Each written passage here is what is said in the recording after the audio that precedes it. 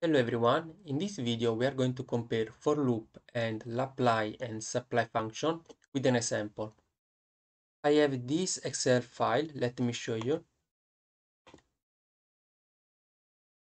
with multiple sheets. I have these sheets with ID value year.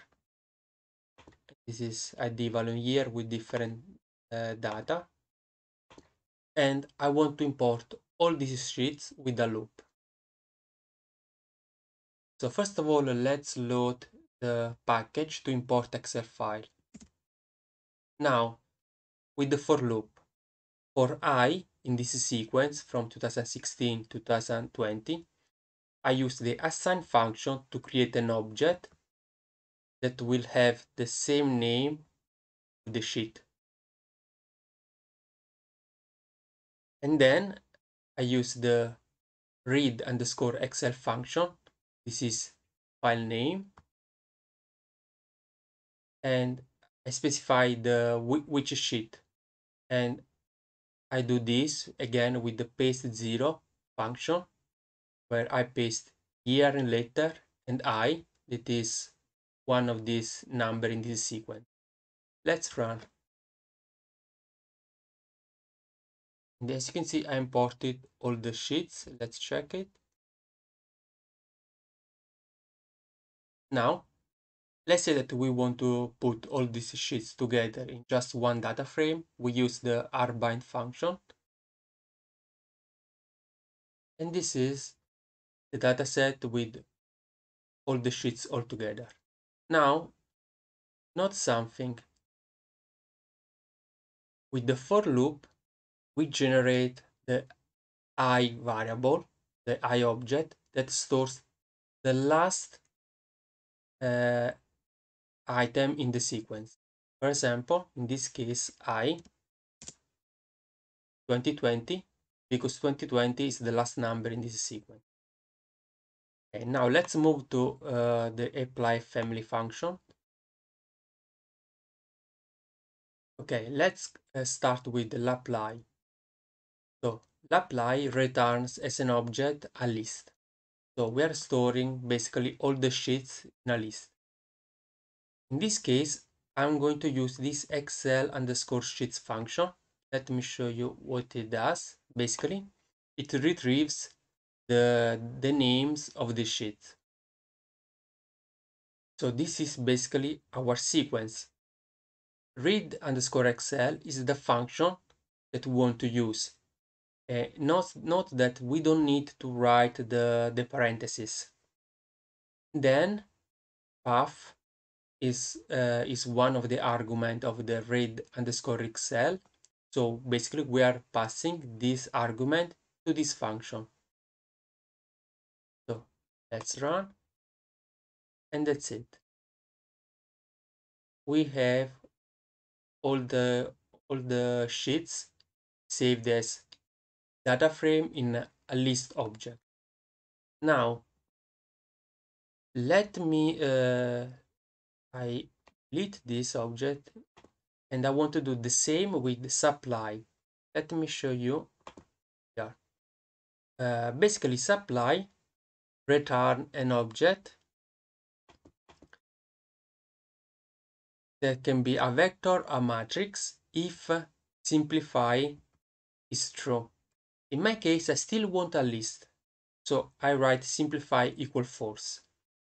But you may think, so why you want to do this? Because we already did with the lapply. But with the sapply here, we can use this argument, use.names equal true. So basically what I want to do is that in the previous function, all the data frames were saved at this index in the list. For example, let me enlarge. We have index number 1, number 2, number 3, number 4, and number 5. What I want is that instead of the index number, I want the name of the sheet. So for this reason, I'm going to use sapply.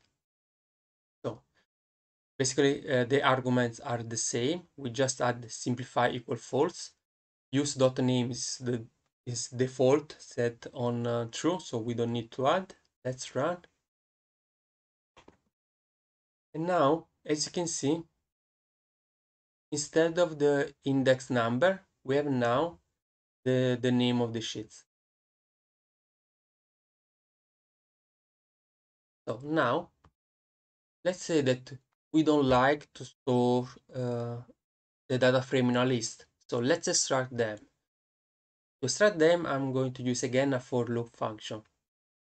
So for I in Excel sheet, remember before we used the I and let me show you.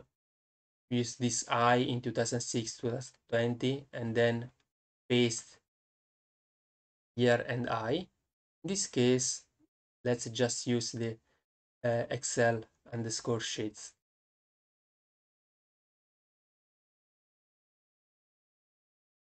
Okay, and then again we use assign I, and from df we are just extracting I. So the I sheets. That's it. We have extracted all of them.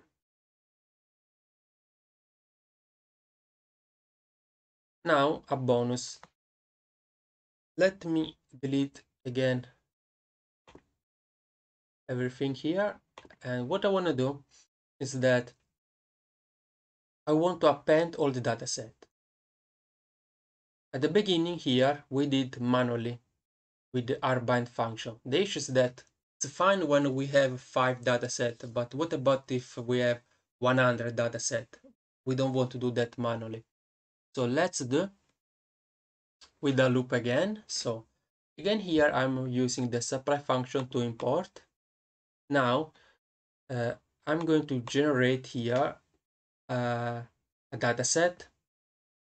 This is basically I'm initializing this object.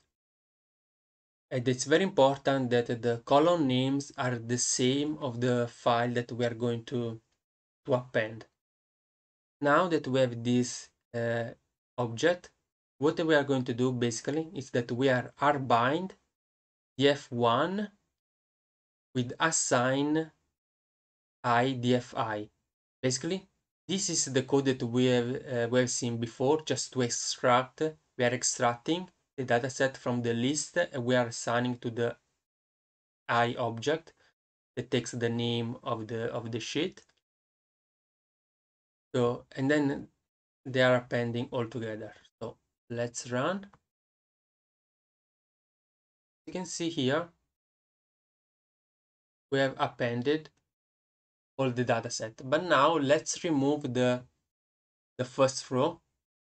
And when we remove the first row, then I'm going to rename the index, starting again the x from 1. Let me show. I remove, show you again. The index starts from 2 and I like it. Let's reset the index from 1 and that's it. So I hope this video is useful. If you enjoyed this video, see you in the next one.